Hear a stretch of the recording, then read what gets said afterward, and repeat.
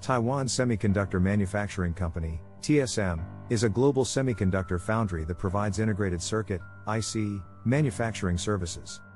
The company was founded in 1987 by Morris Chang, a former Texas Instruments executive, and is headquartered in Hsinchu, Taiwan.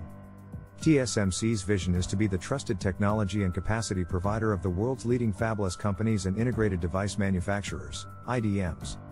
TSMC's business model is based on manufacturing custom chips for fabless companies that design and market semiconductors, but do not have their own manufacturing facilities. TSMC earns revenue by charging these fabless companies for the cost of manufacturing their chips. The company also offers design services and solutions to help clients in the semiconductor industry design and develop their own chips. Some of TSMC's notable products and services include their advanced semiconductor manufacturing technology, including the 5 nanometer and 3 nanometer process nodes, as well as their design tools and services.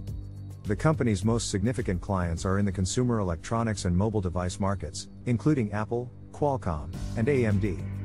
TSMC has manufacturing facilities in Taiwan, China, and the United States, and is currently in a state of high demand due to the global semiconductor shortage.